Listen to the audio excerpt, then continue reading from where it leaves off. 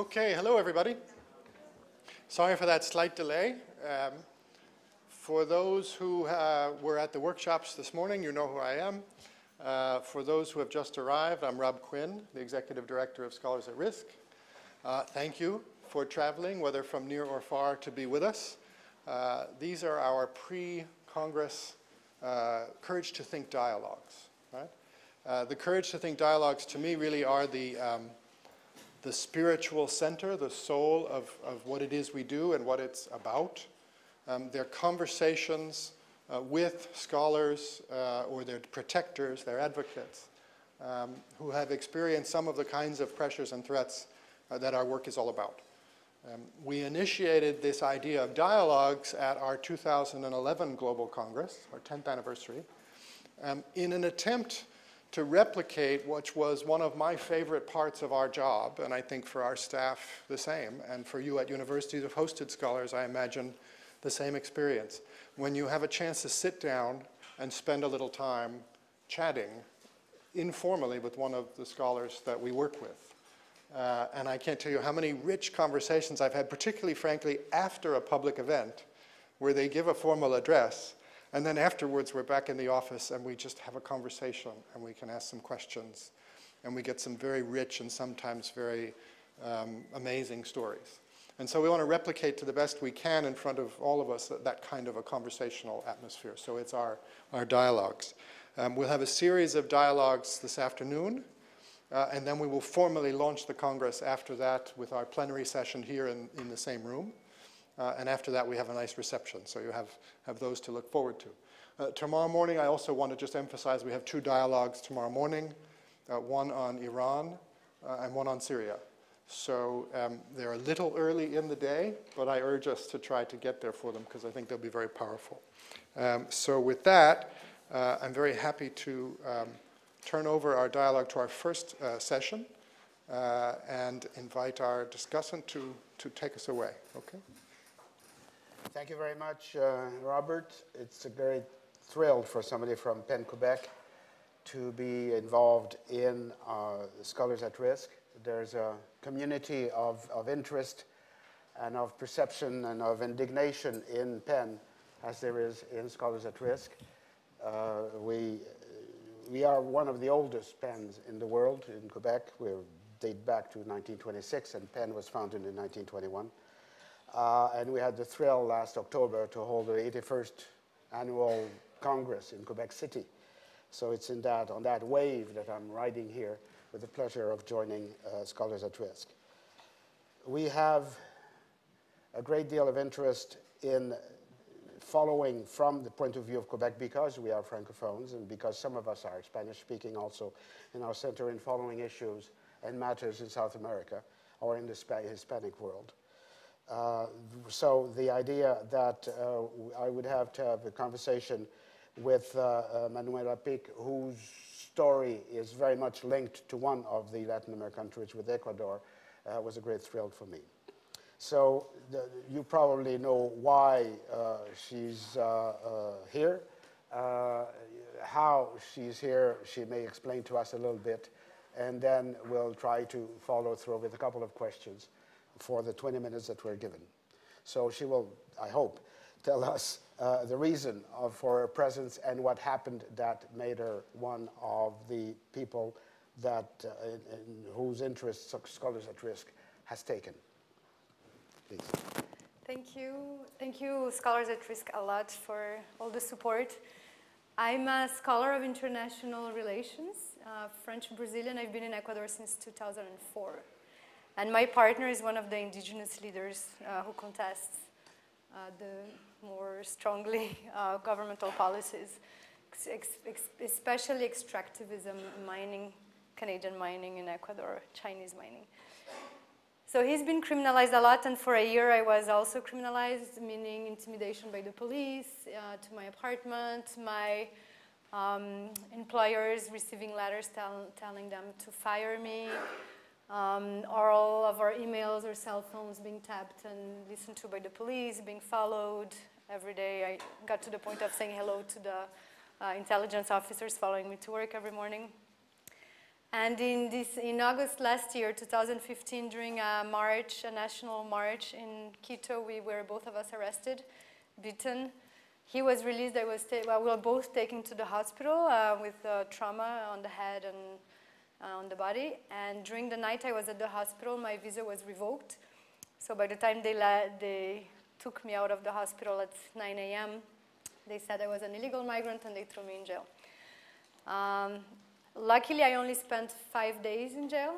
There was a lot of mobilization from the academic community internationally. There was a lot of mobilization from the journalists community. I was a writer for Al Jazeera and for other international media platforms. And after a week, a judge said that I could leave jail, that there was no accusation against me, but that my visa was not going to be reinstated. So I had to leave the country. It was a soft deportation. And I was not able to re-enter since. The Brazilian government helped me a little bit. The French government was completely absent. They even told me, well, you're a journalist, that's part of the risks of your job. And I've been applying for visas since then, unsuccessfully. I worked a couple of months in Germany at Farai University that gave me 3 months support. The Protect Defenders at the European Parliament gave me a 6 months support now. I'm writing for International Cry, an indigenous media platform based in Guatemala. And in September, I'm going to be working at Amherst College for a 1-year interim position, awaiting for the government to change, because basically as this government is in office, they won't let me back in. So that's the context. I think it's quite fascinating from the point of view, seen from here, Ecuador does not have the reputation of being a very repressive regime. It has enhanced its image internationally immensely by hosting Julian Assange.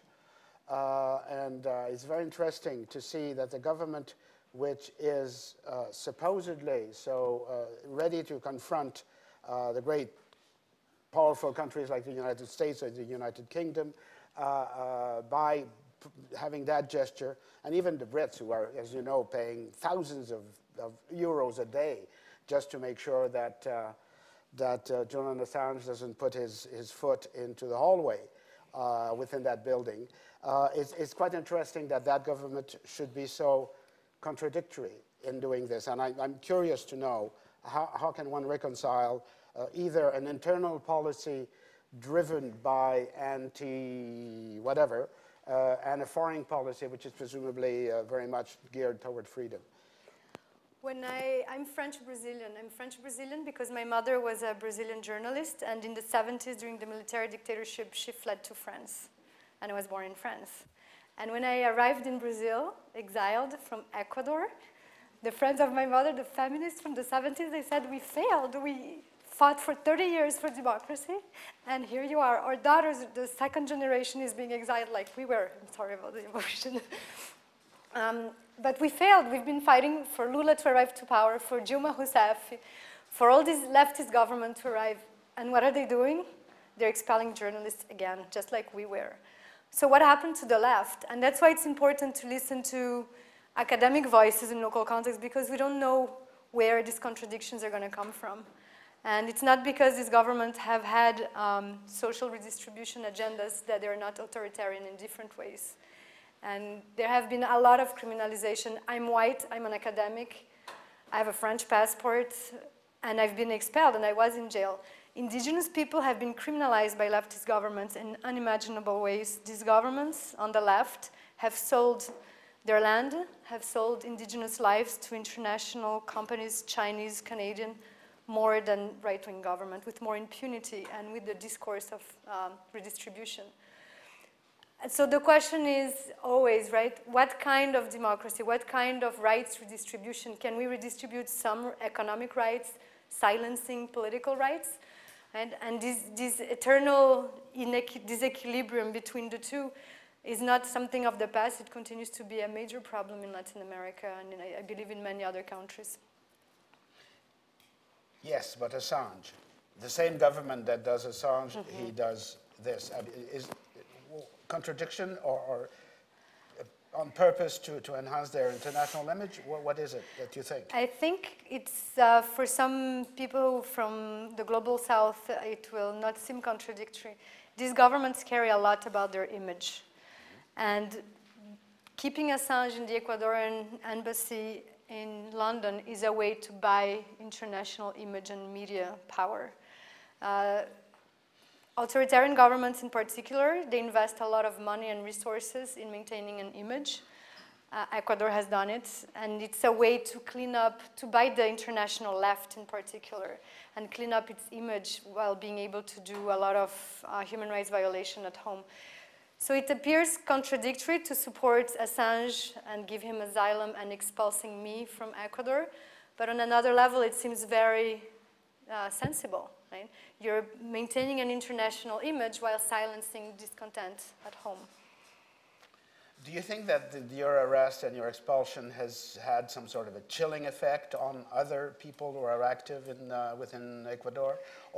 And has it spilled a bit over other people with similar concern in other countries of very important mining countries like Chile, for example?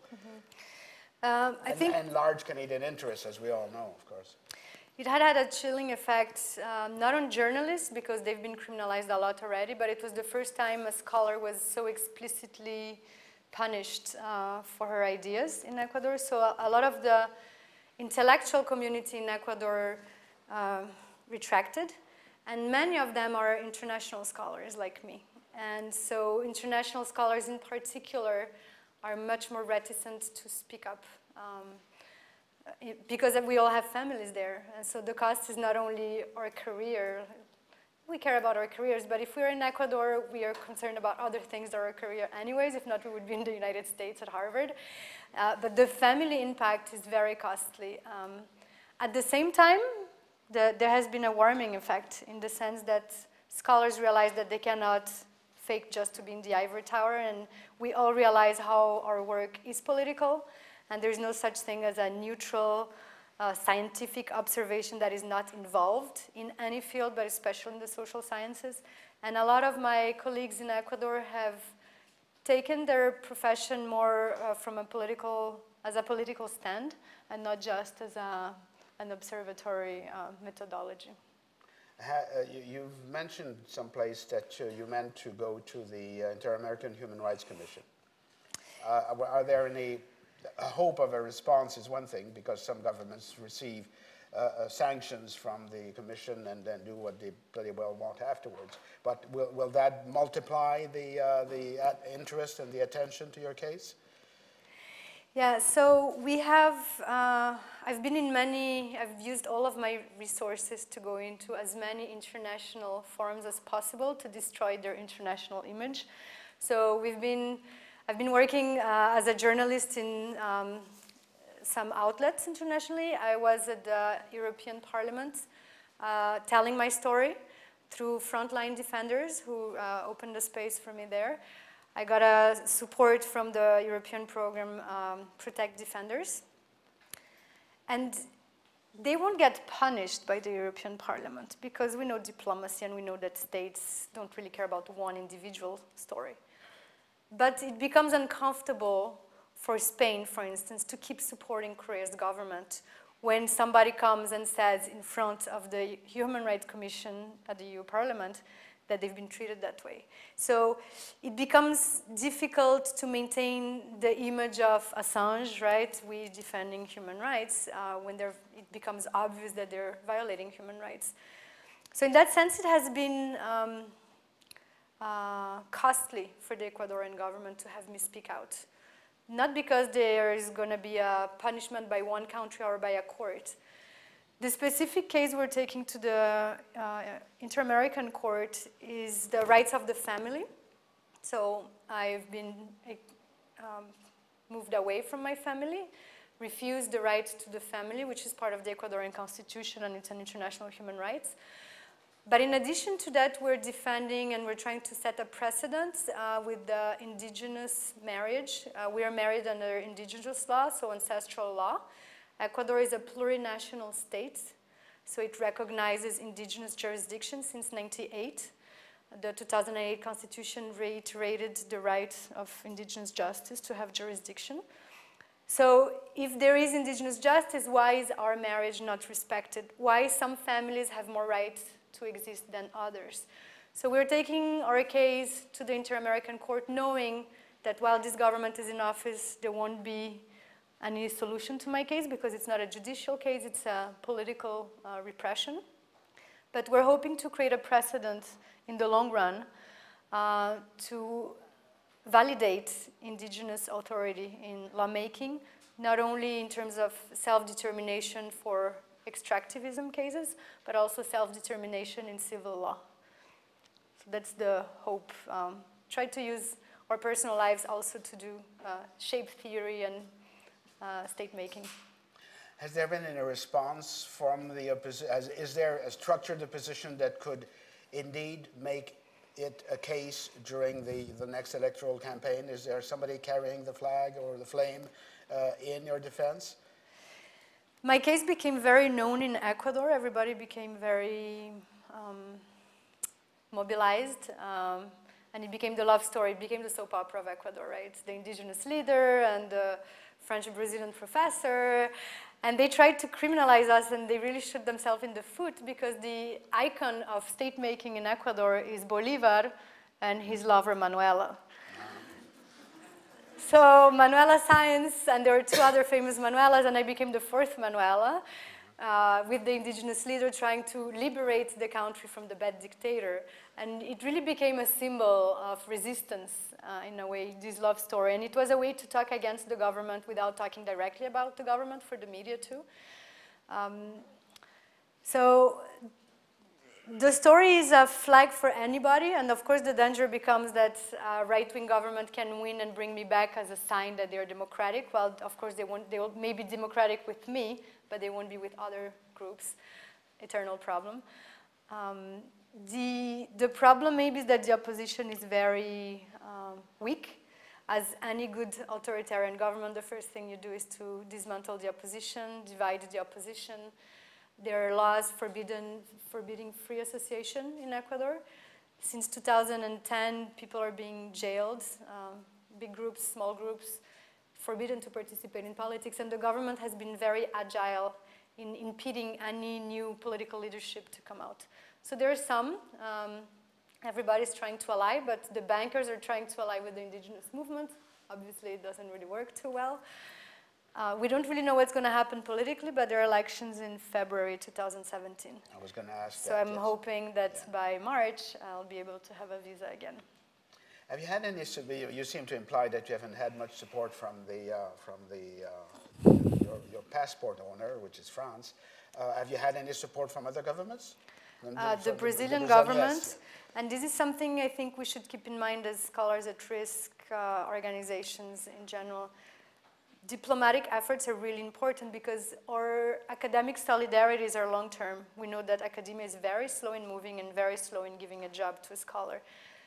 Diplomatic pressure is very quick. It's very hard to get, but when it happens, just a phone call makes a world of difference. So it's something we need to work on more. The Brazilian government supported me in the sense that they followed me in jail and they made sure I wasn't tortured in jail or anything like that. The French government was completely absent. They were on vacation. It was August, right? France in August, nothing happens. But there was as much support from the academic community and so much silence from the diplomatic side of things. And it was very costly, obviously. Well, if I may have an opinion on that, I've been a diplomat for 35 years. The impact of diplomatic action has two faces. One, it can be public because it embarrasses the foreign minister because somebody in his country makes a case. But it also, you can have access sometimes to a foreign minister who will, in an informal setting in the other country, say at breakfast to the foreign minister, by the way, there's that name that keeps popping up. Could you explain to me what it is? At one time, in privileged times way before last October, when the last Liberals were in power, we could indeed intervene with Bill Graham, who was a foreign minister. And Bill Graham would have a little list in his pocket, which would be the PEN Canada, PEN Quebec list. and he would go to China, or he would go to Egypt, or he would go somewhere, and say at breakfast in informal settings. I don't know that it has freed or liberated anybody, but it is certainly one way of making pressure, and there are two ways for diplomacy to work. And it's a shame that France should not have picked up on this matter. But then again, how can we? So the next deadline is elections in the spring. And what's your next move? Now we're going to the Inter-American Court of Human Rights. And there's a deadline for that? No, and it's going to last 5 years, but the goal is to generate precedents, right? It's a long road. It's not only my story. There are increasingly more governments, not only military dictatorships, but democratically elected governments on the left that claim to be democratic who are punishing scholars. So we need to generate precedents for the continent, and the Inter-American Court has generated many legal precedents for the world. So hopefully it's a way to invite the UN and other organizations to measure academic freedom or academic unfreedoms, and to have it as a tool of pressure and as a concern in their political horizons. The indigenous associations in various countries in the Americas sometimes gather enough strength to speak loudly and be heard. Is there anything that looks like that in Canada that you know of? In Canada? Yeah. Well, yeah, actually we did a very interesting move inspired from Canadians, indigenous peoples. We created a passport, a Quechua passport, and the Quechua community said that they would give me a visa. We didn't really dare using it because I don't want to go back to jail at the border. But Carlos has used his passport, and they have distributed over 500 passports for Quechua members. That's great stuff. We have 43 seconds for a question. She has 40 seconds for an answer. Anything else you absolutely wanted to say? Maybe I'd like to say that I went to Ecuador. I was in Princeton at the Institute for Advanced Studies, which was a great honor for me. I was, I think, the first Latin American woman to enter there. And I decided to go back to Latin America as a form of activism, because we can't keep all the brains in the north as usual and do theory always from the north for the north. And I decided to go back to Latin America for that. And I knew there was a price to pay, but I didn't realize that the price was going to be that expensive and costly. And at the same time, it's been a very beautiful experience in the sense that my academic world, all the people I know, became very politicized after that happened. And I think little by little, we learned to be more engaged, more activists as scholars. And it's a collective endeavor that we all practice together. And I'm very grateful for the support of scholars all around the world in accompanying me in this process. So thank you. Thank you very much.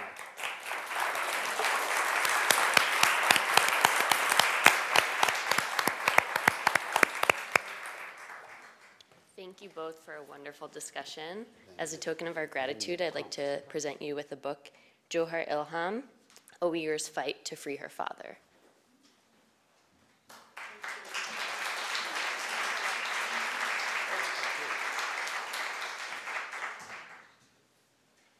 And now I'd like to welcome our next discussants, Farai Gonzo, David Himbara, and Bonnie Campbell.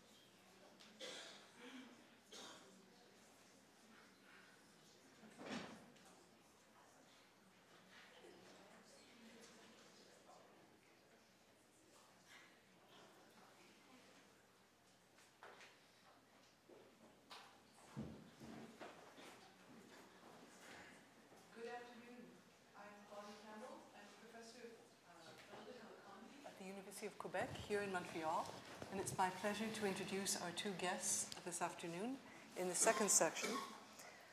Our first guest, Dr. David Himbara. You, David, are a scholar of economics and a former top economic advisor to President Kagame. You faced threats for your life and were forced to flee the country after questioning official economic data. At present, you're continuing your research at Centennial College in Toronto with the help of Scholars at Risk and its partners. In fact, related to the threats against you, David Himbara just published a book about Rwanda and its economic development. Dr. Himbara, 2 days ago, we see reports of the shrinking space for academic freedom and freedom of expression in Rwanda, including harassment of journalists, government monitoring of personal communications, and increasing arrests of individuals critical of the government. How would you describe the current situation for intellectual freedom in Rwanda? And in particular, it would be helpful to know more about the space for free expression which exists inside Rwandan universities at present. And if not in the university system, does space for freedom of expression exist in the country more broadly? Oh boy, there is. I laugh because when I hear space, there is absolutely no space. I guess to give you a sense of what I mean, there was recently a constitutional change that is going to allow the president of Rwanda to stay in power beyond 2 terms.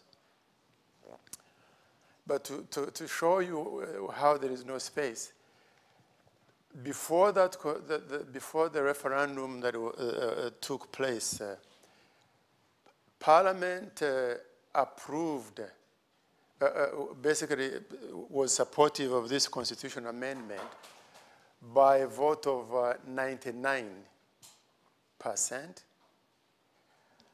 And then the Senate of Rwanda approved or supported this amendment by 100%. Before the referendum vote took place, the Senate and Parliament went around the country to hear what the citizens had to say about this change.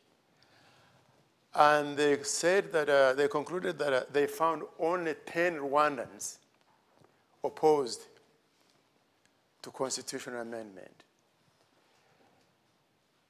This is a country of 12 million. So do you see what I'm talking about? So either this man is extremely popular or there is something seriously amiss. So there is no space. And as you mentioned in your introduction, by the way, it's by pure coincidence, this wonderful person sat on my dissertation committee, but she was only 15 at the time. The other was 91, so great to see you again. Yeah. So the space, even my own story says a little bit about space. I grew up here, decided that I wanted to make a contribution to Africa, then moved to South Africa. Then Rwanda, actually, the president of Rwanda recruited me from South Africa to lead economic reforms. So then one day he walks in a meeting and he says, well, last year we grew by 11%. The economy of Rwanda grew by 11%. I said, no, you didn't. We were 3%. That actually, this is what led me to flee. Because there I was almost thrown in jail for just that. I end up in South Africa. 2 or 3 colleagues have survived assassination attempts. 1 died. Then I had to flee back to Canada. This here you see is not style. I've had, even here I have had to disguise. Sometimes you might meet me wearing a Rastafarian outfit. So it's very serious. Even here, I'm under protection. This is a government that assassinates people everywhere. In the UK, warnings. So here, CSIS, you know CSIS? The CIA of Canada. Yeah, and then I'm under protection. I'm under protection, even Toronto police. So, but here, it's a lot safer than in a place like South Africa. There was a sitting duck. But here, I have to just make sure that I don't walk alone at night, and I look different every day, and I'm fine, I'm fine. So I think I rambled on. So space, there is no such a thing. It's a theoretical construct right there. There's no space. University, no. Tell us a little bit how that plays out in the university in terms of people teaching, in terms of people being able to question and research subjects. Concretely, how does that play out? First of all, university is, the main university is a government university. It's a public university. To begin with, of course, the country itself, there hasn't really been like a legacy or a culture of scholarship. This is the same country that has that suffered genocide, you may recall, 2 decades ago. And before that was a result of another dictatorship. So this is a country that tends to flip from one dictatorship straight into another. So scholarship, it's like it's a job. You teach to earn a wage. Research, non-existent. It's simply too dangerous. Even scholars are returned that go to study outside Rwanda and come back. Well, they end up in a situation like me. I mean, my story is not unique. I can tell you, I can easily tell you about 20 people that went back with an academic background, wanting to do A, B, C, D, and it just wouldn't fly. It's simply too dangerous. You have to toe the line or nothing. Thank you. We'll come back to both of you, but first I'd like to introduce our second guest, who is from Zimbabwe. Mrs. Gonzo, you are a journalist, and you faced also threats after producing TV segments that were critical of local government policies. I understand you are currently pursuing a PhD, congratulations, at OISE, U of T, with the support of Scholars at Risk. Ms. Gonzo, Zimbabwe's 2003 constitution includes protection of civil and political rights, yet many reports show how the legislation is used to regulate freedom of expression and association, particularly in the media. Based on your experience living and working in Zimbabwe, do you think individuals in Zimbabwe are afforded any such freedoms? How does one know where the line is, how not to cross it, and is self-censorship a problem in the current system? Thank you so much. Actually, the Constitution was passed 2013 after a government of national unity. So what happened, 2007, there was competition. The government, people were like fed up, and people were kind of speaking up. It started actually from the University of Zimbabwe. Students went all out to oppose the government. So students were instrumental of the establishment of the MDC, which was led by Tsvangirai. So they faced adversity, they were beaten up and all sorts of things. I'll go back to 2007 where I got involved as well. So life was becoming so hard, especially for the rural folk. So there was a lot of migration of people coming from the rural and coming and stay with their relatives in the urban areas. So there wasn't enough accommodation for them, so they started building up makeshift housing where they would house their newcomers, their relatives. So the support for the opposition was so great that the government was very intimidated. So what they did, they started demolishing those houses that were out of structure. They were calling them, it was an operation Wipeout Trash. So they were demolishing, so people were homeless. So the government took those people and they put them at a squatter camp. It was a camp without any facilities, no water, no sanitation. So that's what we were doing now. We were going to those areas and interviewing those people, asking them how they were feeling, how they were coping, children, no school. So what we would do, would collect their voices and then invite a government official and then open up lines, telephone lines, people would contribute. So it was like a no holds barred program. People would say whatever they wanted.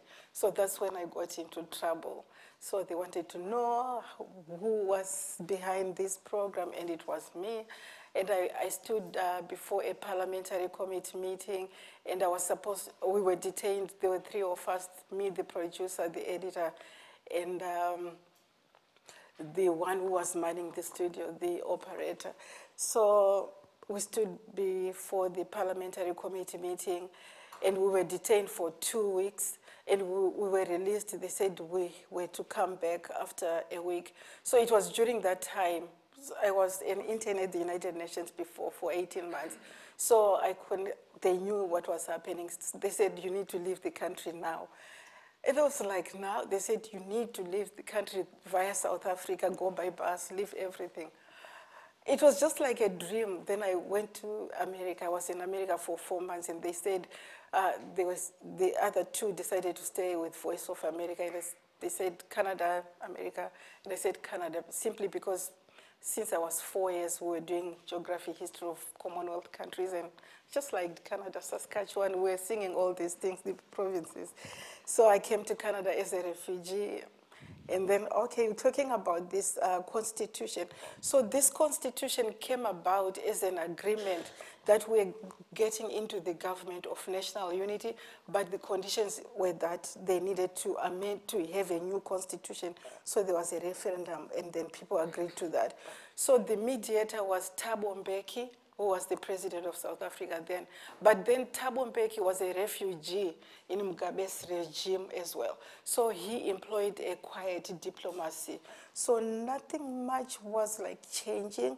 And also the constitution is just something on paper. The laws that were governing before still stand. The laws like POSA, IPA, people cannot organize without the approval of the police. So these freedoms it's not working.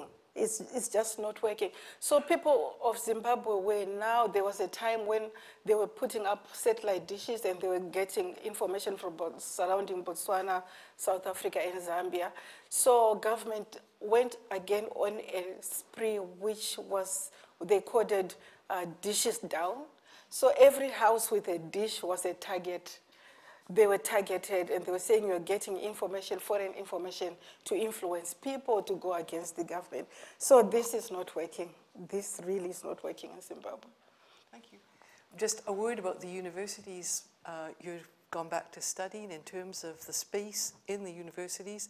What limits it? What constraints? How does that work for people who are trying to put forward new subjects or explore the kinds of issues that you've been talking about? Okay.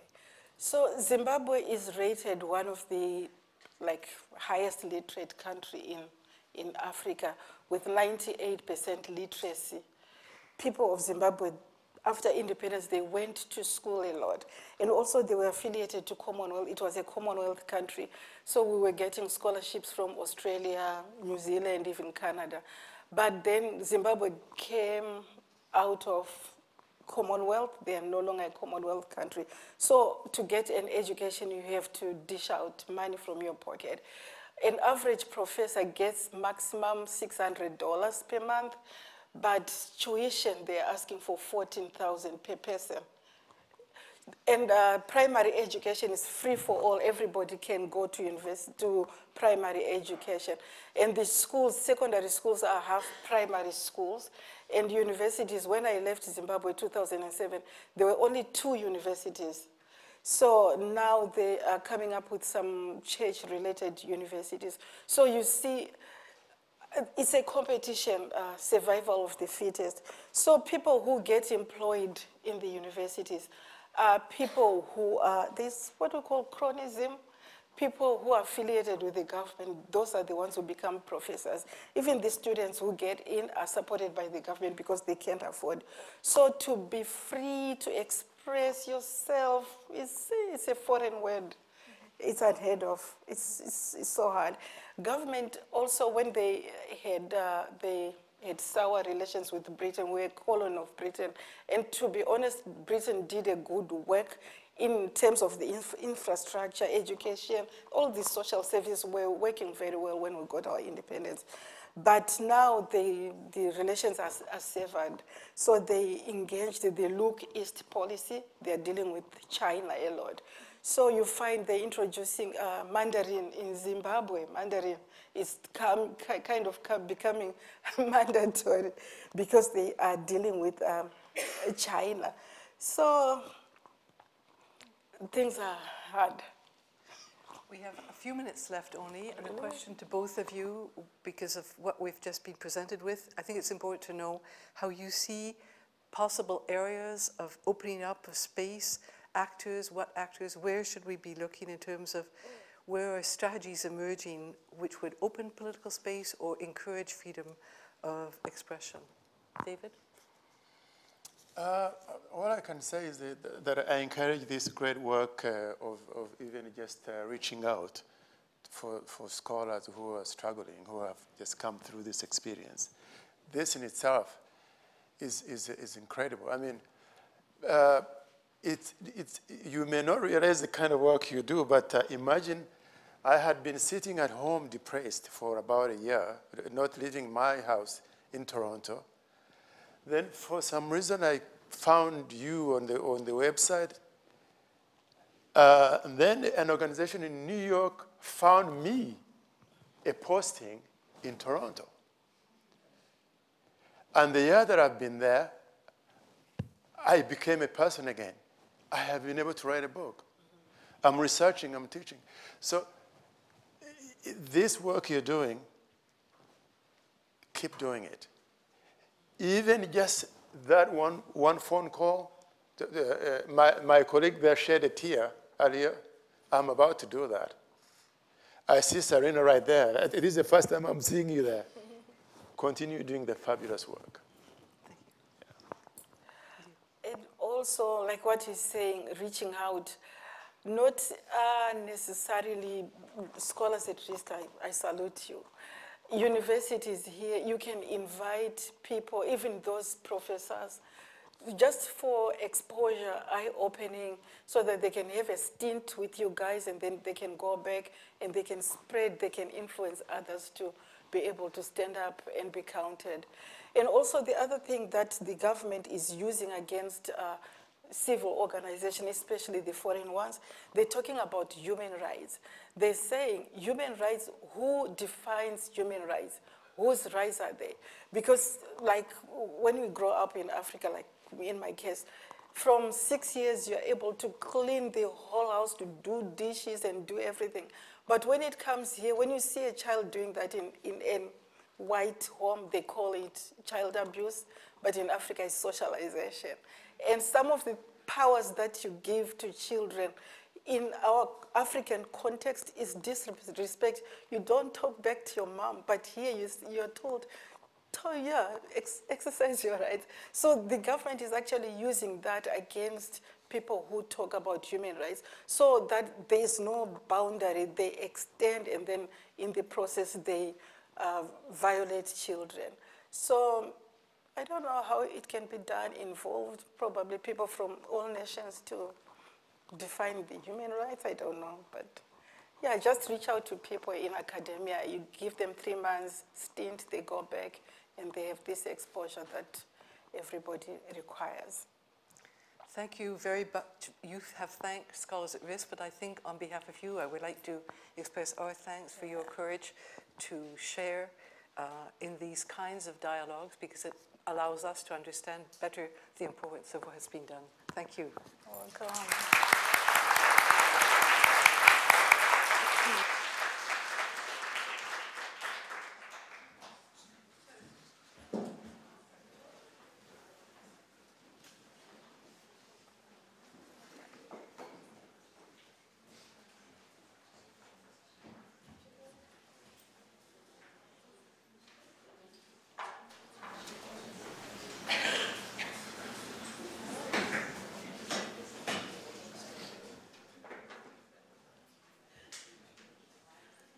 Thank you to David, Farai, and Bonnie. That was a wonderful discussion.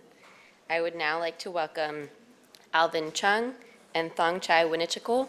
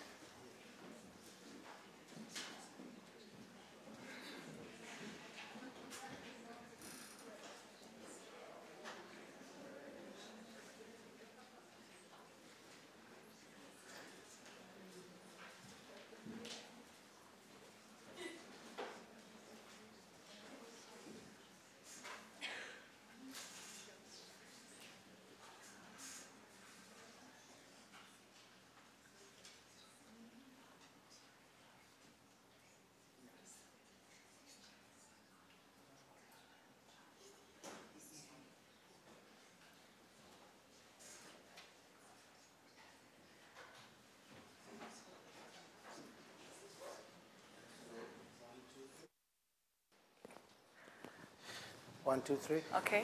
Yes, I think we're on. All right. Okay.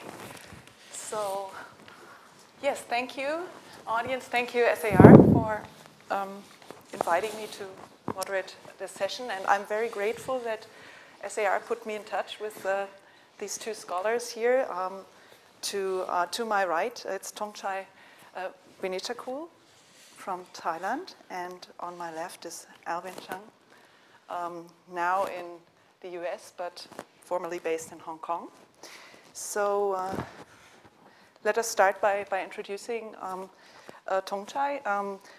In addition to being an accomplished scholar of Southeast Asian history and a professor at University of Wisconsin-Madison, you were also formerly a student leader during the undergraduate studies you did in Thailand, where you were involved in the pro-democracy movement. So as a result of your student activism at Thammasat University, you were imprisoned for 2 years.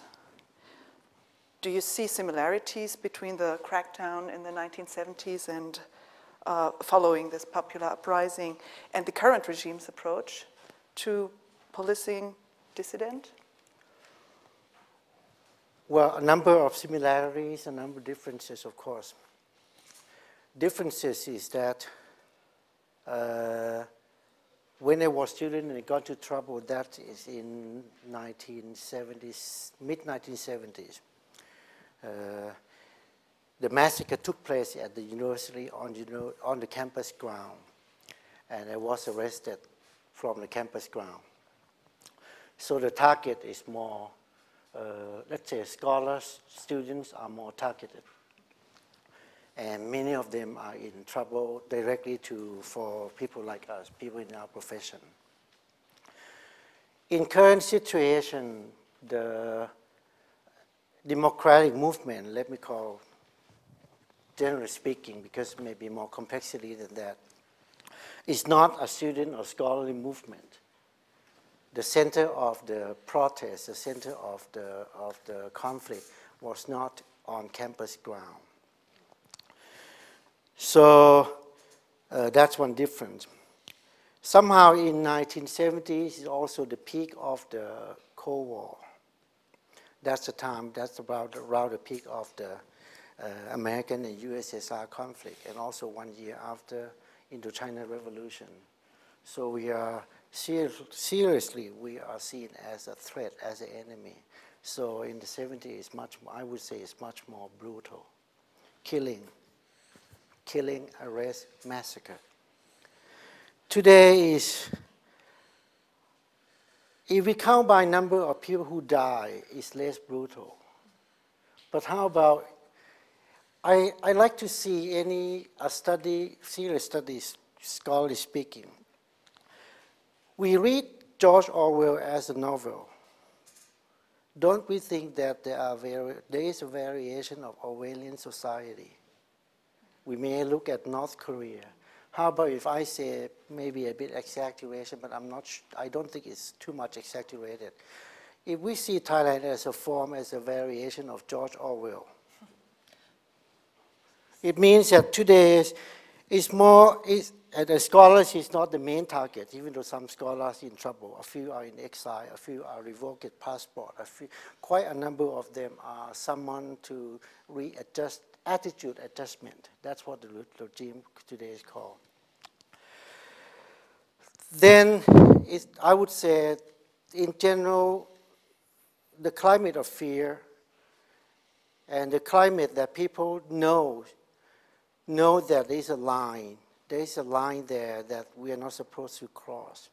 How about yourself? I myself, I'm lucky you can say that I'm outside. And that's a part of it too, that in the past 40 years ago already, this year, right, 1976, an art of an academic work on Thailand is you have to know the art of how to self-censor, what to speak, where's the line. I'm not sure I know it well, but let's say I think I know. I have experience with that. Even down to simple things like how to write in English, different from how to write in Thai. I would be personally interested in how you, I mean, with the change of technology and all this digital communication nowadays, and we're all aware of NSA and issues like that, have you, how do you communicate? Do you restrict your communication in email and so on, or do you think you are free to write? Same thing. Communicate? The principle is know how to write, where to write, when to write, what. Which is a form of self-censorship, but no other way. Self-censorship. Yeah, I myself is a low-tech. I don't use Facebook. Partly, I'm happy in the US, partly because it can be anonymous. So I avoid Facebook because I don't want people to know me. But let's say a lot of people in current generations, many of them sitting there, they are better than that. But I would say the principle is the same. Know what, where, when, how to write, how to speak, how much to speak. May I ask, are you still in touch with Thai-based students, or has your network shifted to the US since you are based here? Well, not students. I have a lot good friends, people my generation are students anymore, right? In many professions, including in the scholarly profession, yeah, I still have contact. I still write in Thai from time to time, but not as active as 30 or 40 years ago. We will see the upcoming August 2016 referendum. And will this have an effect on the space of freedom of expression in Thailand? What do you think? I would defer this question to people who know Thailand, current situation in Thailand better, to students there. They know better. I have been a close follower of the situation in the country for 40 years, but let's say, to be precise, the current situation a bit too much for me. I'm not even sure it will help or not. Referendum is a referendum of a new constitution.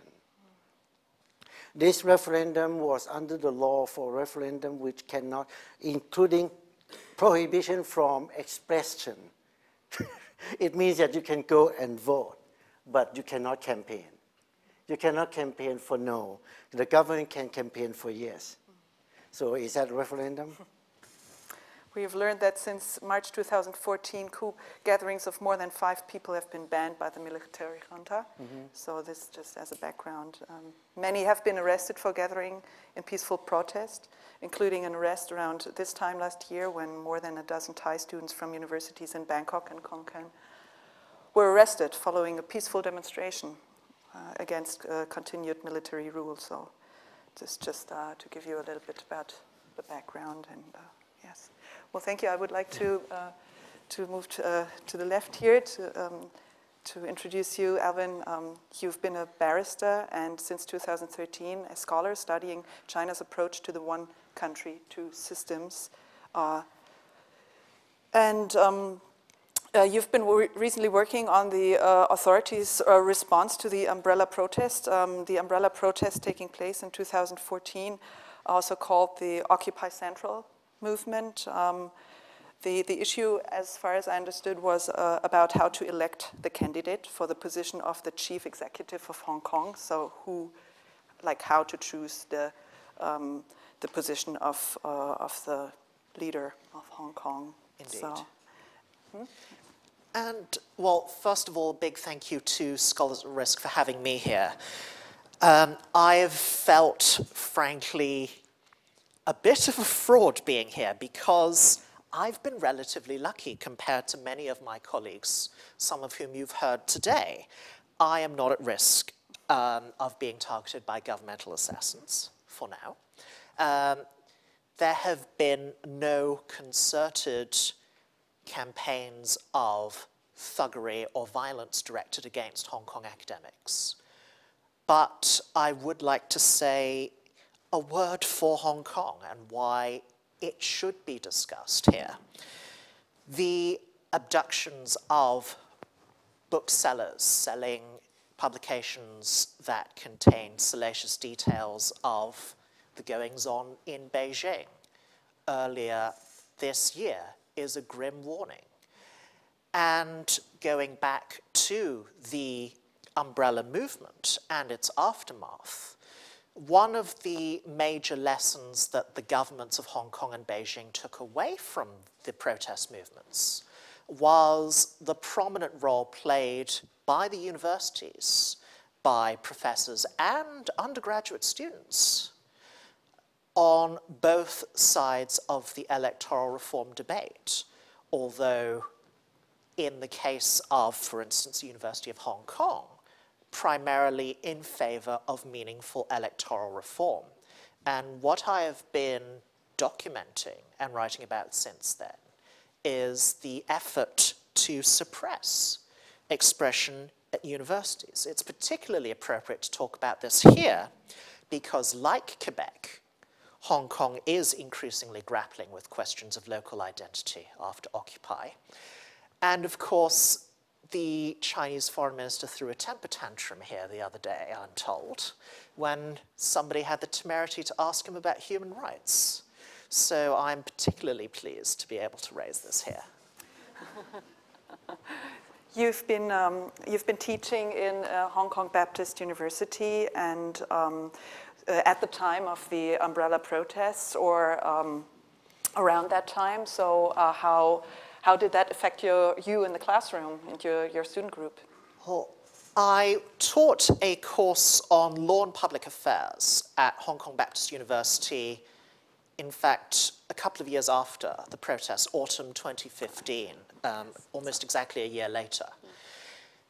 My class, however, was rather different from the students who took such an active part in the protests. My students were part-time master's students, many of them in the uniformed services.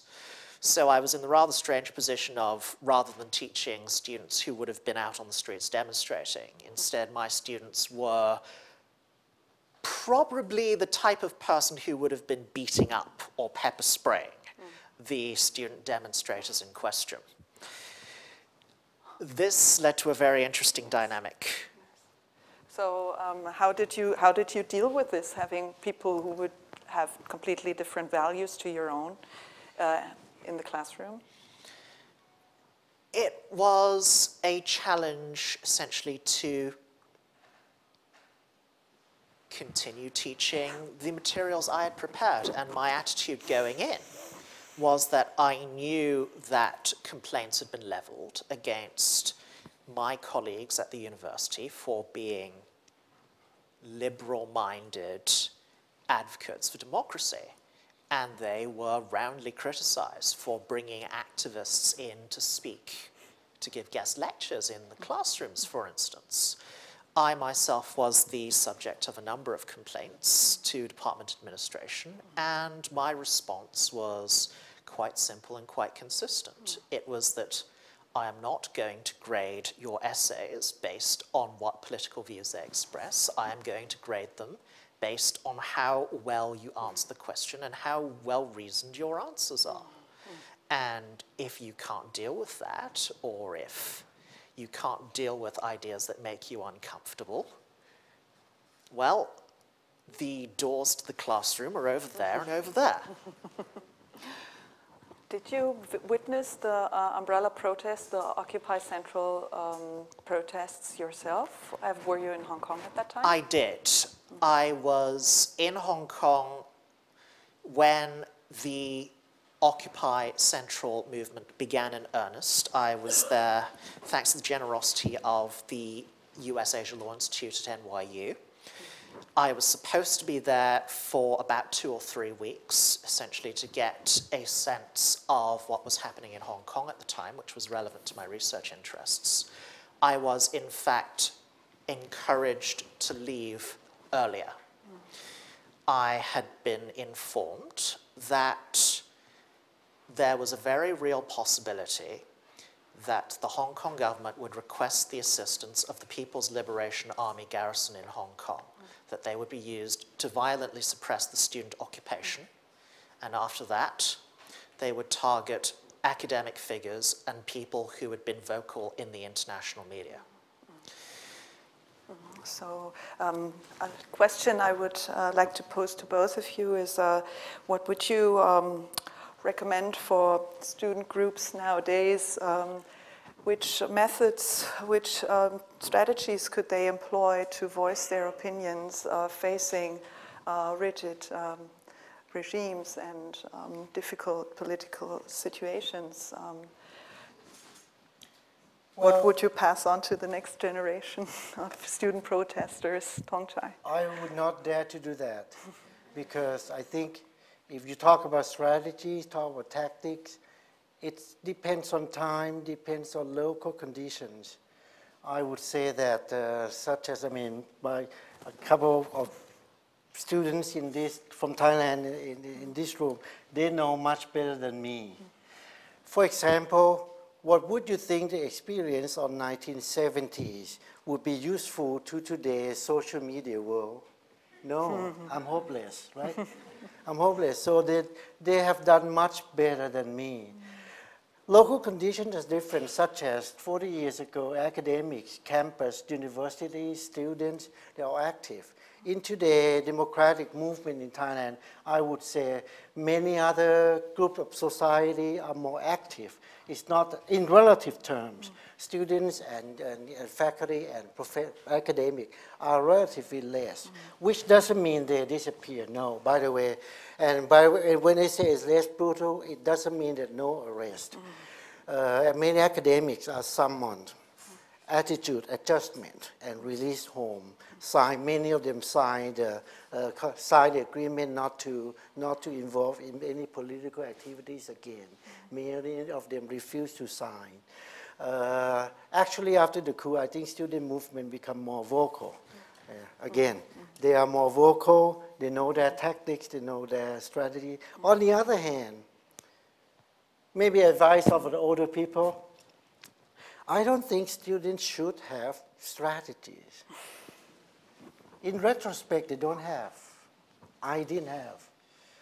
Whatever the best we can do is provide the space, protect the space for them to speak. The best way, the only principle and strategy, whatever you call, protect and fight for space for them to speak. That's all we need to do as a scholars, as older people. I think, on the other hand, last word, don't romanticize about student movement either. Sometimes student movement are active and useful. Sometimes it's horrible and how to say, look at Indonesia in 1965. The massacre in 1965 Indonesia, student movement co-opted with the regime, participate in the killing of 500,000 people. So it depends on place and time. Okay. So. Picking up on that last point, Hong Kong itself has been grappling with the rise of what is now being called localism. Localism encompasses a great many ideas, not all of which are internally consistent. Some localists want Hong Kong to be independent from China, an idea which should be familiar to at least a few people in this room in another context. But the one point I would make is that Hong Kong's situation is not unique. And student activists and would-be legislators would do well to remember that, and they would do particularly well to continue making Hong Kong's case outside of Hong Kong. When, for instance, the Committee Against Torture reviewed Hong Kong late last year, early this year, it was a cause of much embarrassment for the government, particularly when they were asked about the 7 police officers who beat up a restrained and unarmed demonstrator in a darkened corner. Incidentally, their trial is, I believe, ongoing, but we shall see if they get convicted. The demonstrator in question has already been. But the short point to take away from that is making Hong Kong's case internationally works because nobody is listening domestically. Okay, so that was also the point I hope for you to say, is that in comparison to earlier times, globalization is in effect. It is possible and easy to communicate internationally and to draw on resources such as the SAR network. And with this last word, I would like to thank the audience and SAR and my discussants here for this conversation.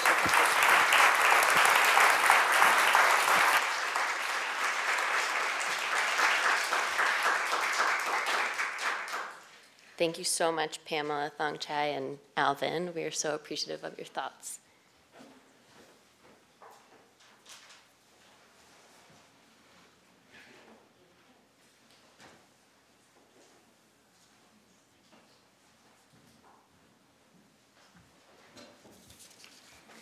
And for our final Courage to Think dialogue today, I would like to invite Halil Ibrahim Yenigün and Kris Dejonckheere.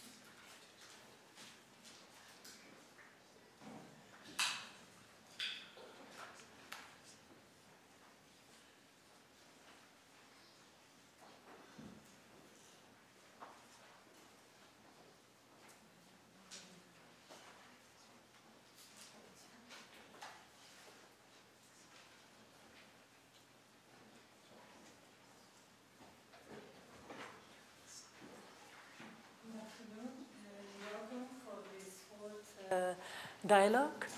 I'm really pleased to introduce you to Professor Dr. Yenigün. You received your PhD at the University of Virginia in 2013, and you are a professor of political theory, and you used to be, but we will talk about this. And then you have the topics you are researching on are very interesting, and I think you already had a list of different publications. You focus on political ontology, political theology, radical democracy, comparative political theory, with a focus on contemporary Muslim political thought. So quite interesting topics. And my name is Kris, and I'm representing the UNICA network. We are a network of universities from capital cities in Europe. And so I'm happy to have a talk, a dialogue with you. I'm glad to be here. Yeah. So, because we will talk about the petition and all the consequences that it can have to sign a petition and to ask people to sign a petition. So I understood that the petition that was organized by a group called Academics for Peace triggered really a quite strong reaction from the Turkish authorities against the signatories, and that many were dismissed, these academics, or like you also. And that, moreover, the Turkish federal prosecutor launched investigations against them, and with charges, and I quote, including charges including terrorist propaganda and insulting Turkish institutions and the Turkish Republic for signing the petition, and 4 of your colleagues were arrested during these events. Do you have any news on the situation and on the charges? Yeah. Yes, they were released on the 22nd of April last month. I was actually at that time at Harvard University talking about the same situation. We were overjoyed by that. So that particular charge of terrorist propaganda, so from that the now charge was converted to insulting Turkishness, that Turkish state and Turkish institutions, that other article 301, and the prosecutor needs to get permission from the Justice Ministry for that, but they were released, fortunately. And we have been overjoyed by that, but still the prosecution process is going on. There have been new dismissals, and the disciplinary actions against our colleagues are in full scale, nowhere to end. So that is the current situation now. So the situation did not really improve, but no. it's a little bit less threatening for the moment for the colleagues. We are basically now just waiting. Waiting, yeah. So the next step or like when the president decides to move to the next step, we don't know. So it's basically getting his mind at this point. But I was told that some associations, some universities sent some observers to some of the trials, and that had a good effect on the situation. Yes, so those are our conclusions from our observations. So what makes positive change, what doesn't make any change. International representation in that particular case was instrumental in our opinion, but we still have to wait. We still have, so the process is still going on. So, and also like there are some other side effects. For instance, TÜBİTAK, what we call the Turkish Academy of Science, and they are not approving projects by signatories at all. So I have just received news from a friend of mine. So an event sponsored by the Culture Ministry. So in that event, my friend was basically crossed off for being a signatory. So these kind of effects are in full scale, like with each and every event, each and every scientific or cultural event. If you're a signatory, and if government somehow has some part in that, so they are crossing you off. So it is a full-scale persecution, basically. Okay, all the situation was covered by the media extensively, official media, social media. That is the problem, basically, in Turkey now. We still have some kind of representation in the media, but the government's hands are basically extending everywhere at this point, because we must see that the government at this point is not just a political entity. It is a huge complex of media and civil society, like Gonzo, more than civil society, and economy. There is a huge political economy behind the current power, which has co-opted so many constituencies, so many civil society actors, and which still goes on in full scale to colonize all life spaces in the society. So it is really hard, and the media has its fair share now. So the new instrument of government, basically to take over the society and colonize society, is to take over institutions. They have just taken over 2 institutions, Halil University and Mevlana University in Konya. So one of them was the Gülen Movement's university, the other one wasn't. Actually, the other one's owner was even close to the current government in some ways. But now we are at the level of intra-government fractions. So it is at that point, like the struggle is at that point now. It must have been personally a very stressing situation for you, no? Your family. I'm among the luckier ones. Do you want to share something about it? How did you affect it you personally, and did it change your mindset? And what about your family? How did you live all this? I'm among the luckier ones because we have now like listened to very dangerous situations.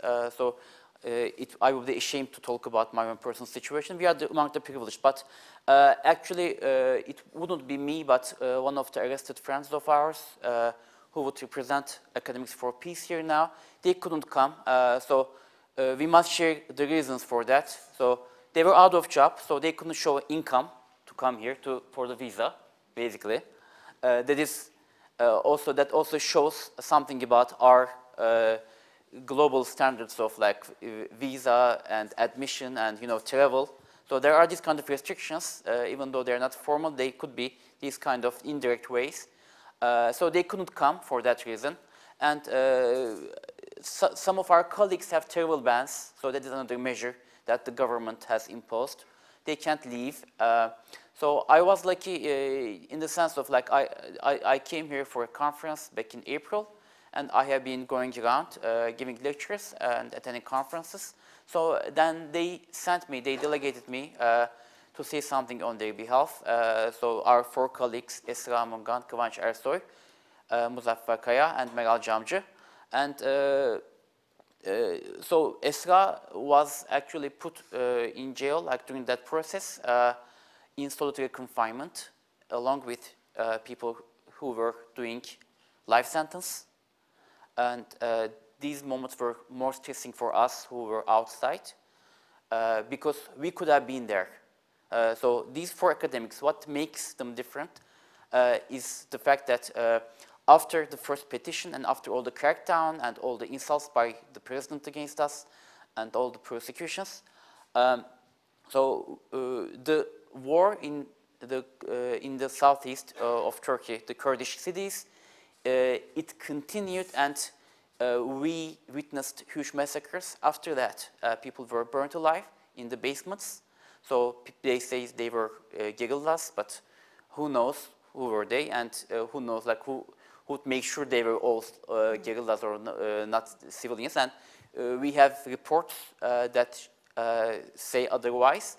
And all these things happened after we signed the petition. So academic situation is nothing to compare when we think about the Kurdish cities, when the victims of curfews, the civilians, the children, the 65-year-old women whose body was left on the ground for 10 days.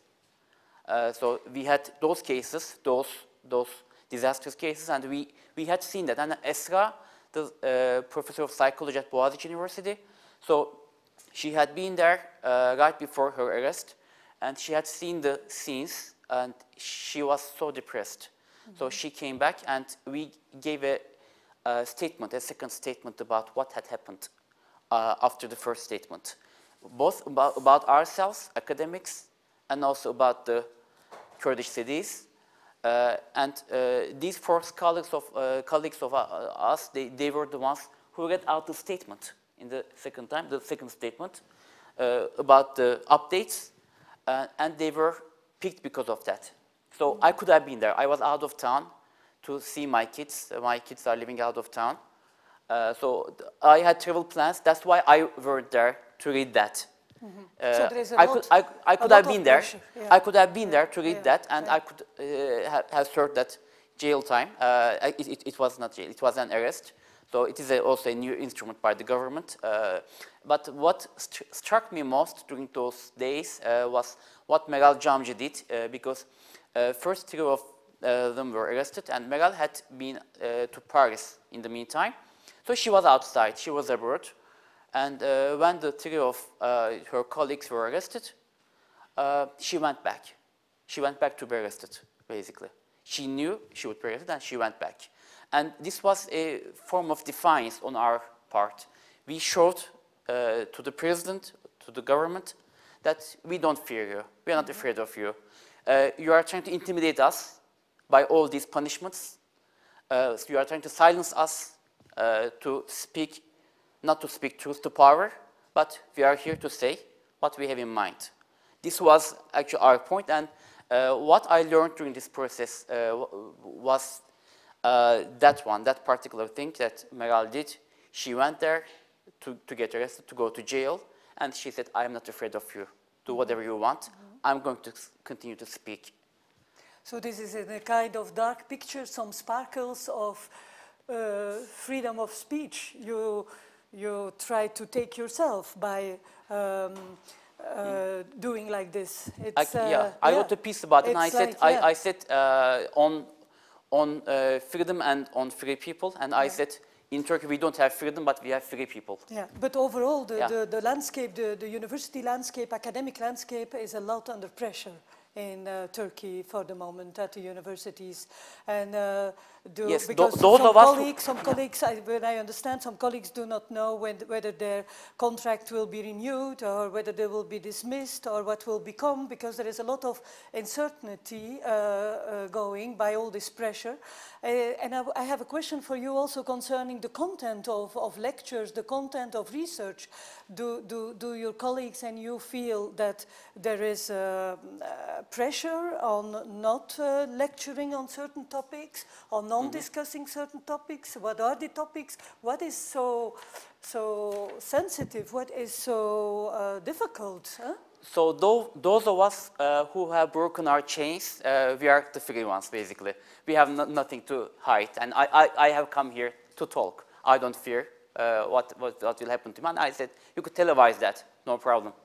And I'm going to go back, so there's no problem with that. So we are actually the free ones in that sense. But the ones who couldn't sign or who had to withdraw or who somehow remained outside this prosecution process, they have less freedom in that sense because they are more fearful now. So this has happened to us, so they have been silenced even more. And I'm hearing from my friends and my former students, now they can't even make insinuations to some topics. So we used to speak out in the past. Now it is even hard to make insinuations. It is to touch on certain topics. So it has become, in that sense, so depressing. And there have been a lot of cases where the professors, because of their lectures, they have been subjected to disciplinary investigation. Something like that just happened yesterday or the day before, I guess. So it is an ongoing process. And this is just a reflection of the whole country's new situation. And for our part, we are, in a certain way, we are happy to see that there are new areas of resistance in Turkey against authoritarianism. So this has freed us in certain ways. And I think we should not underestimate the post-Gezi political subjectivity, like the 2013 events, June 2013 events, and the political subjectivity that emerged after that. It is a new one. It is something that surpasses what we used to see in the 1990s in the 2000s and pre-1980 Turkey. It is something beyond left and right, beyond this ideology, that ideology. One thing about Academics for Peace is we don't know about our ideologies. Like, I never know, like, whose background is what. We don't, this is any kind of ideology for us, if you had to say something, like the peace ideology. We call it that way. A new subjectivity, and this is, again, like post-June 2015 political subjectivity as well. Last year's elections was also a turning point in Turkish politics, which was followed by the palace coup, because the elections was supposed to take the government away from power and form a coalition government. But this did not happen because the president manipulated this process and prevented the formation of a coalition government. It was the first time in Turkish politics that when you have the election results and you are supposed to have coalition government, it doesn't happen. So, because the palace is blocking the way. The prime minister would do that, we knew that. And what happened later, you know, the prime minister now is out of job. He was also kicked out by a second coup by the palace. But what could the international academic community do? What would help the academics in Turkey and the universities in Turkey? Yes, at this point I have some radical suggestions. I would suggest, my personal view is to do at least a short-term academic boycott for academic events, because what lures people to Turkish events is that the government is pouring money to these universities for these events, and you get all these, you know, hotel and all meal and everything, and honorarium and everything. So people like that. People like that, and that's what the Turkish government and Turkish pro-government academia thinks they could do by inviting like these high-profile guests to their events, by giving this scene of internationalization of Turkish universities, which is quite a sham, because we don't have that much research going on there, and we are now like losing the one that we used to have. It is going worse, actually, and the one thing that hurt the Turkish government most and the pro-government academia was the case that IPSA conference was cancelled due to security reasons, they said. But it was actually, we believe, our efforts was also instrumental in the cancellation, and it really hurt the government, because they don't want this reputation, and also the money is involved there. You know, big conference from all over the world, tourism sector, and what hurts actually the president now is economy in that sense. If he loses money, then he's hurt. If the reputation is at stake, it hurts. So in that sense, I would suggest if at this stage, unless the prosecutions and unless the disciplinary investigations and stop at this point, we are not going to Turkey, we are not coming to your event in Turkey for this particular thing, because we hear that your university is still doing this. And unless you stop, we are not coming. So these kind of reactions will work, in my opinion. And did all the events and all your experience made it you stronger as a person? Made it you look differently at situations? And what about the community here, Scholars at Risk? How did you interact? How did you find out? How did you feel about this? Is it important? In what way is it important? Yeah. I think Scholars at Risk has to be bigger, has to be like better known, has to be more active. So yes, when we are in trouble, most of us get to hear about Scholars at Risk. When we're not in trouble, we don't hear that often. So many of us. Your assurance, your academic assurance. Yeah. Police, yeah. Yeah. So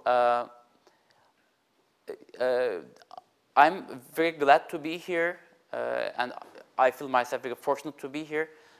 Normally, I do human rights work in Turkey. I used to do, but for some other people, for some other cases, for some of the human rights cases. But right now, like scholars, the human rights of scholars is something else that I was never doing any work on. But now I see that there is much more need on this, because I used to think of that as somewhat selfish in a certain way. This is our problem because our personal problems.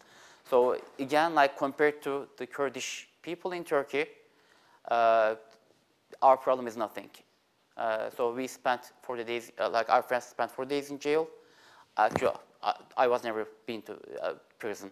So there are certain levels of victimization, and I don't see myself as a victim when I think about all these situations, and also when I look at the cases of Syrian academics, for instance, or Iranian academics, for instance, Chinese academics in certain ways. So, but of course, like now we are in the same league in many ways. So, and there are so many of us. We are over now 2,000 people. And one good thing about the defiance was we were 1128 to begin with. And when the president attacked us, insulted us, called us pseudo-academics, and so the number increased to 2,000. So we're now more than 2,000. So this shows that the resistance against this kind of authoritarianism might come out of this academic, the scholarly and academic coalition. And again, like this coalition is a very wide-ranging coalition, and we call it a new post-Gezi or post-June ideology, or like set of ideas. And these ideas are about peace. These ideas are not about Islam versus secularism. That was the misleading thing about Turkey for a long time. They used to think, so this country was like first in the 1950s, 60s, 70s. So pro-Western, anti-Western. Pro-Western, these are our guys. Anti-Western, these are the opponents. Then it turned into like Islamist secularists, then it turned into moderate Muslims and this and that. But these categories don't work. So what we have today is not about Islamism versus secularism. I'm coming from another background. Like my father was one of the Islamist leaders in the country, and he was killed in 1980. And Kıvanç had a socialist background. And Kıvanç sent me a letter when he was in jail. He sent me a letter, and then he published that. And in that letter, he said he thought about my father, how like his efforts for peace was very valuable for us. So this is a new setting, a new political setting in Turkey. And scholars of Turkey, I would suggest we have to observe it closely. Something new is in the formation, something different from the previous eras. So those categories won't work. Whether Erdogan is Islamist or not, this doesn't work. It has nothing to do with that. Okay, thank you. Thank you for sharing all your experiences, and thank you. I would like to thank you.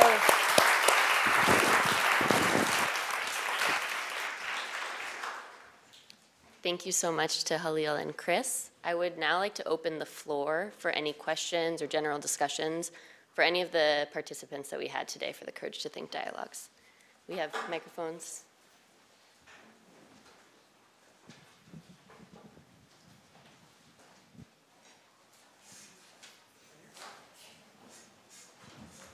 Actually, I have a question for you right here.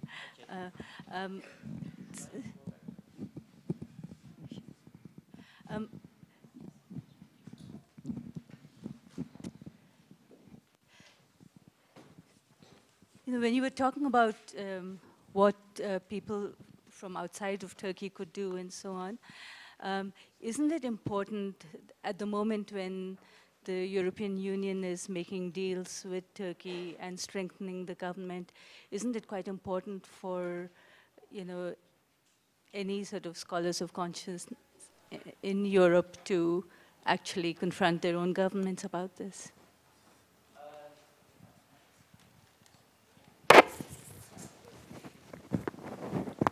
Should I come there? So what I say would in no way favor any government on earth. Governments are no better than each other. They are just like less worse governments, basically. And so we have seen that with EU and how they could do the bargaining on the refugees. I will not leave you alone. Yeah. On the refugees, like it was, in Turkey we called it like this horse bargaining, basically. So you get the money, I'm going to keep the refugees.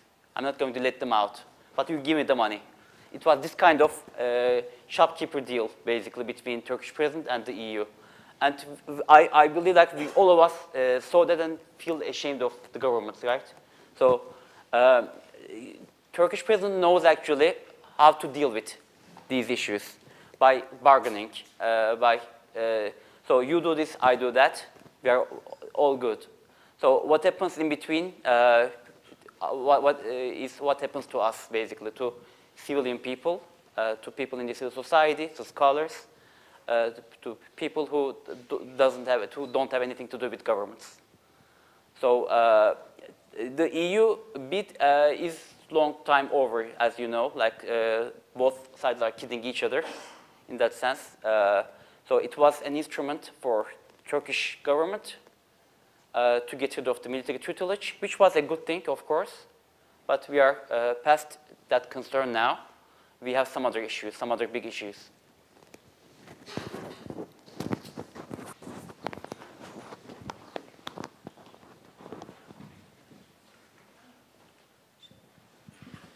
Yeah, I would like to ask a question on Rwanda, and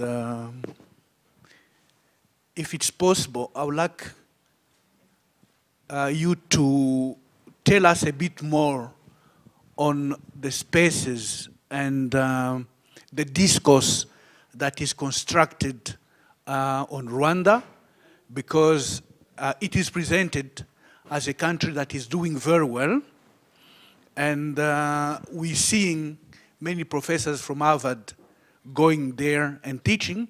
Himself, President Kagame, going for giving some classes at Harvard. And then among his advisors, Prime Minister Tony Blair is counted like one of his advisors. At the same time, we meet people like you in many places around the world who can't find space to live in there because there is much terror. The president seems to be the only one whose voice is understood exactly in the way you said. I met somebody telling me that any science, any knowledge to share with him didn't count. It's only what the president says that is count. So how can you explain that this may happen at the same time? Such things happening, at the same time, much support from the global space. Thank you so much for that question. I think I can begin to explain it by going back to the history of genocide in Rwanda. When genocide happened in '94, there was resistance to intervene, especially from the United States. There was, even the word genocide, there was an attempt not to define what was happening there as genocide. Because you may recall that Rwanda happened after Somalia. Somalia was a disaster for those who are familiar. The American intervention ended in disaster with a loss of American soldiers, not to mention hundreds of Somalis. So Rwanda comes after. There was no power willing to invest in that conflict. So then genocide happens. Then while you have happenings immediate after, you have this guilt from the West, especially again from the United States. In particular, the people who were in power then, Bill Clinton, and then shortly Tony Blair. So they seem to have now overcompensated by becoming protectors of Kagame. So Kagame also invent what we nowadays call the genocide capital. He has to cash that capital. So whatever he has done, no, actually, what he has done in Rwanda is nothing compared to what he has done in the neighborhood.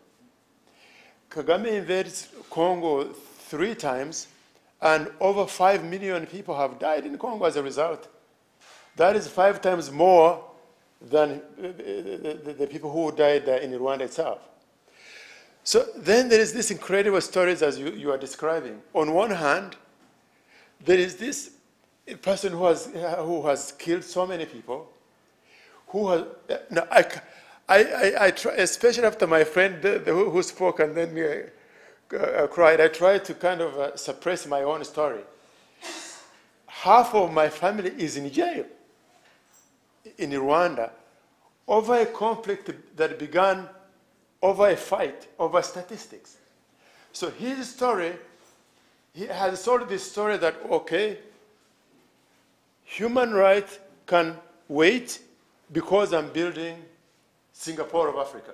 This is what he has sold. And then some people have seen this as a success story.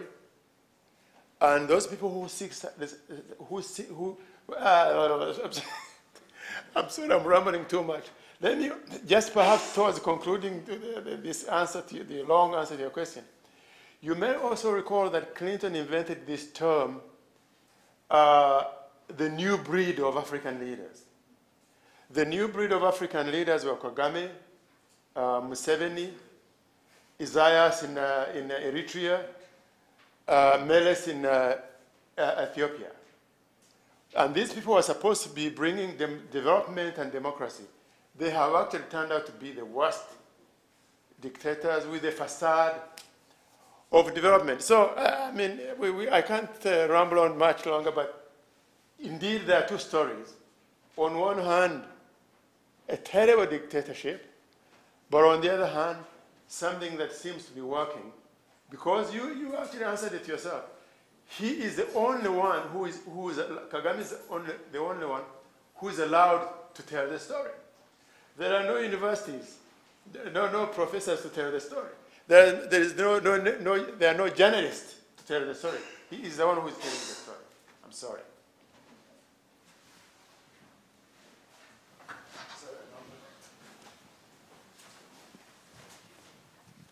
I want to make a comment on this issue because here it's the good people of academia, but there's the bad people of academia.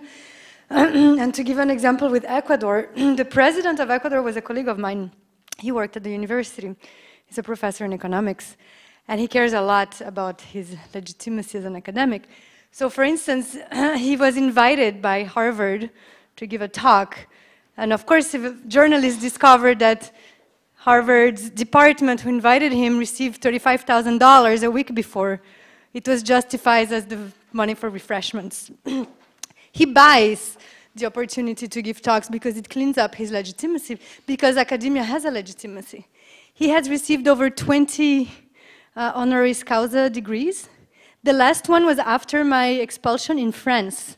I wrote to the Foreign Affairs Ministry in France, I wrote to Congress, I wrote to the president of the university. He said, oh, we understand the situation, but we have orders from the Foreign Affairs Ministry to give him the honoris causa. So academia don't only play one way, it plays both ways. And academia has been used to legitimize authoritarian governments and to silence other academic spaces very often. So I wanted to bring it up.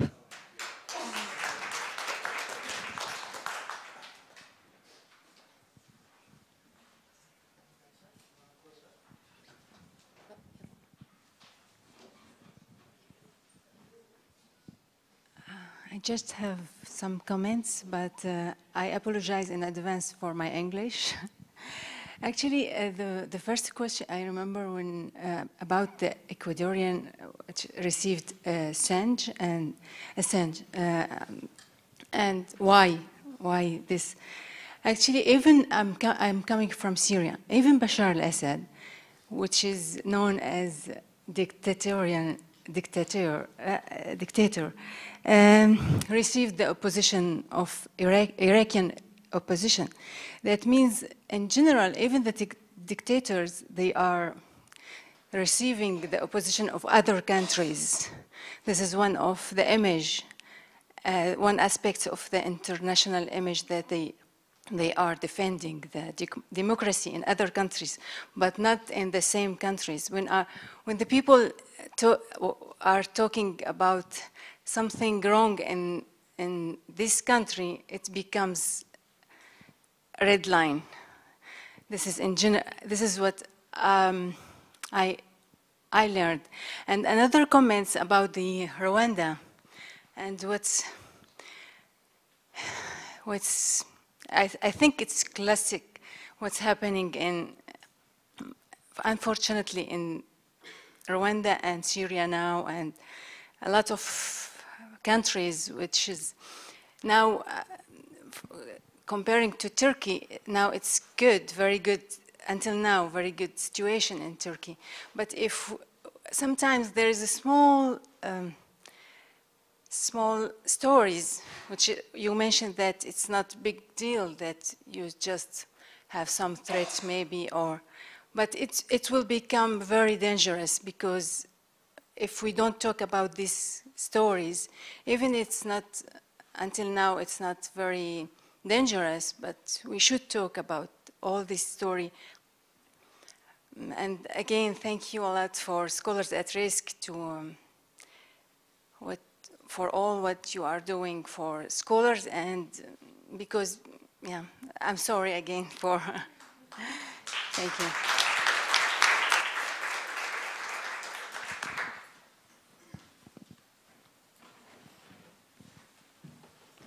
I think we have time for one more question or comment if anyone else wants to close it out.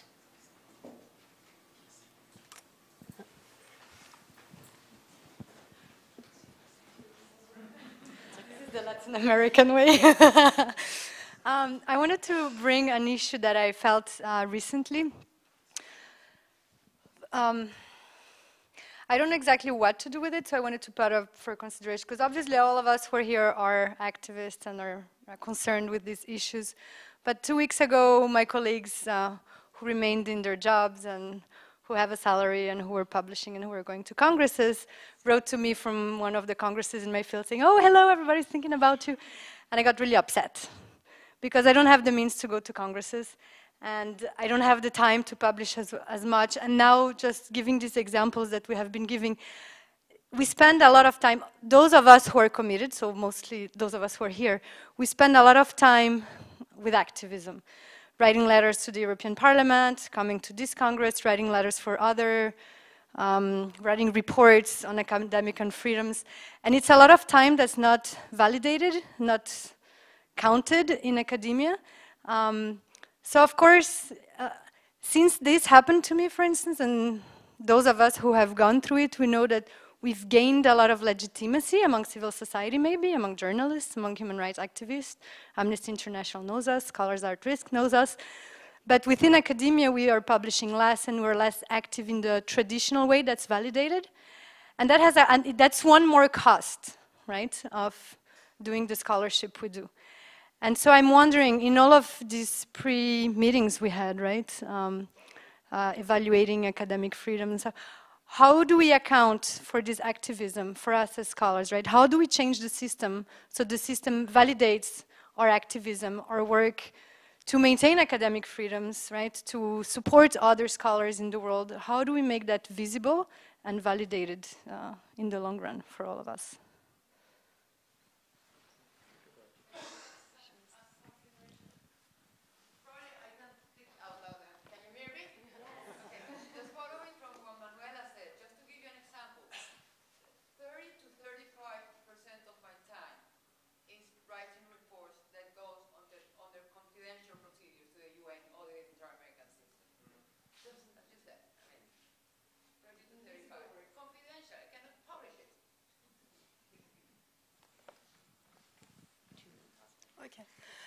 Just to respond to hear about where we can go to be heard. Actually, it's a possible topic that I want to look at as well. that a lot of academia are writing, but who are they writing to? Who hears them? So it's also something to consider, to have like an academic forum, like a radio station, whatever, where you can publish, you can talk freely without waiting for the mainstream media to give you 2 minutes for an interview. You can establish a forum where you can speak freely. To respond to Mr. Kaput, he was saying, sometimes you see this person talking here, but the people from his country are running away. There's the dependency theory. The people in power, they collaborate with each other so that they can stay in power. Take, for example, Robert Mugabe was the chairman of African Union for the past 2 years, but everybody is crying foul that he's oppressing people. But why didn't they buy him to become a chairman? So they are collaborating, they are in cahoots. That's my answer.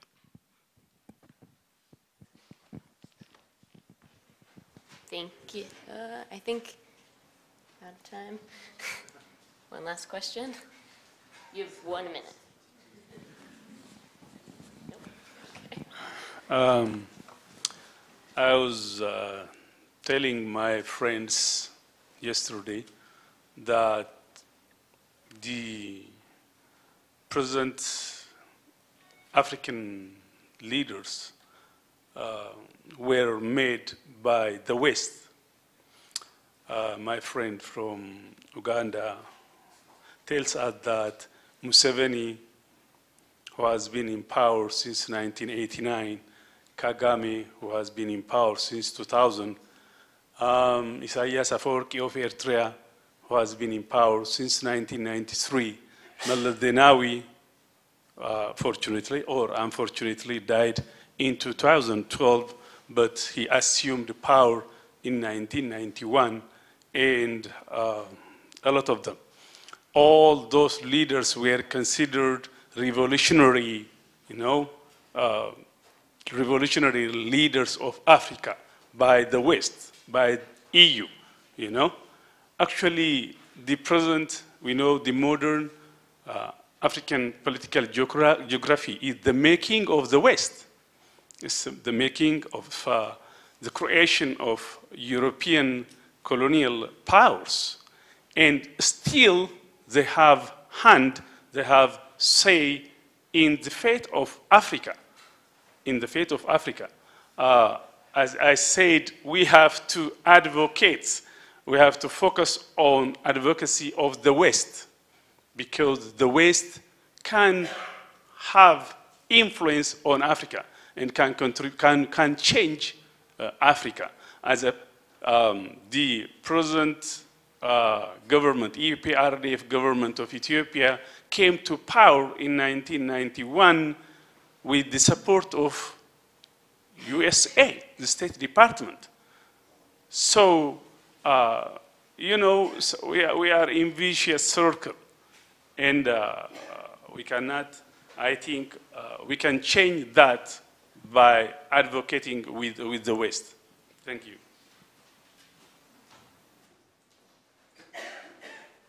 Sorry, thank you, Serena. So thank you, everybody. We're going to end this session right now and just have a brief break. But I wanted to personally thank, of course, Serena for taking the questions, moderating, but for the discussants, for the scholars who participated, thank you all very much for sharing your experiences with us, okay? And if I can just end us with on a response to Manuela, because I think the question you have is a really important one for our work, right? Which is, I see all of what we're doing is really about this combat over the legitimacy of academics and universities engaging with political, cultural, social, economic questions and engaging with the public. And I think a lot of our work, the way I view our work, is renegotiating the security bargain of the university. We're saying scholars have a responsibility to get out there. Not only is it not disloyal, as the head of Turkey accused the scholars of saying, but it is their affirmative responsibility to get out and comment on these issues. But that also means that we as a community and the public need to protect them.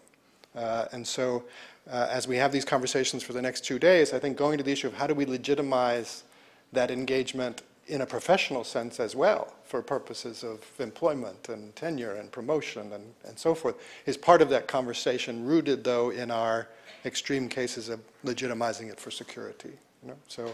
So I invite everyone, we have coffee out in the expo space, and we have a half-hour break, and then we will return here for our formal plenary opening, okay? Thank you all very much.